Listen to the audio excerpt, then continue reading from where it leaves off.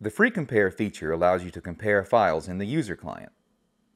But what is the difference between free compare and smart compare? With the free compare, you can compare the files of projects that are in different components. And you can also compare files that are not even in a component. Before we see this in action, it is important to know that to compare files with free compare, the files have to be stored locally. This is a crucial difference to the smart compare function, which can compare files that are on the server.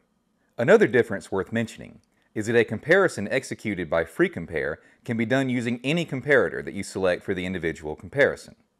It does not have to be the comparator that is predetermined by the component type. Let's see how free compare works. In the user client, click on the free compare button to open the dialog box. If a component or file is selected in the project tree and it is checked out, it will now be set as the first compare partner in this window.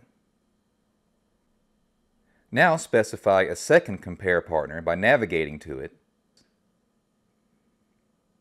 or drag and drop the file from the project tree or from a file manager.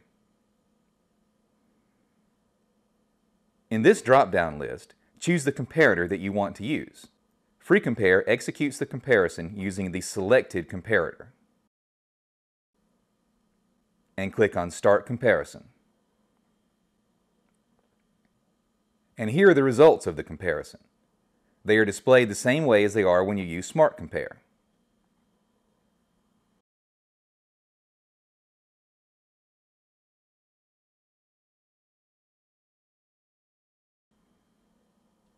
One of the great things about free compare is that you can select files directly from your file manager, even if they are not located in the versiondog project tree, but are stored somewhere else on your local PC.